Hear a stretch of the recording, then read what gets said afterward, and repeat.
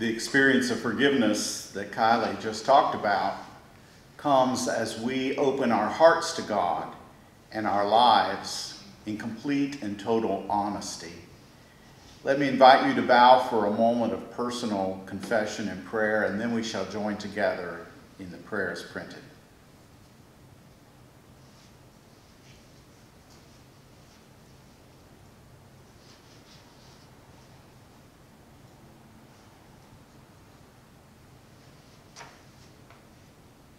Let us pray together.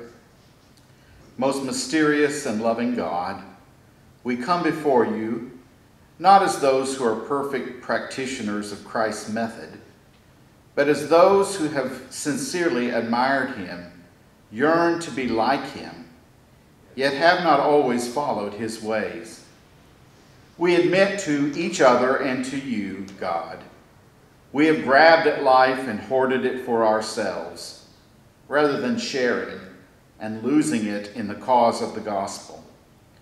We have sought the shabby glory of this world's praise and have badly compromised our faith in this mad pursuit. We have tried to deal with our anxieties by surrounding ourselves with possessions, but have reaped only deep discontents. We have trodden over the lives of others in our hurry to get what and where we want, but have ended up missing out on much love.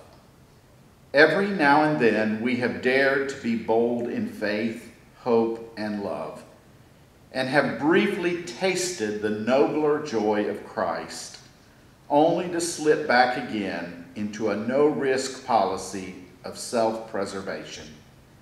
Have mercy on us, O God, we pray. Amen.